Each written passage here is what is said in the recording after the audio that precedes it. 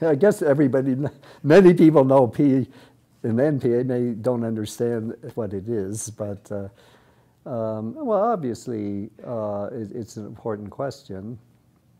And, well, for one thing, if P equals NP, it's going to rule out a lot of cryptography. It's hard to imagine how we could have any of the cryptographic protocols like RSA and so on.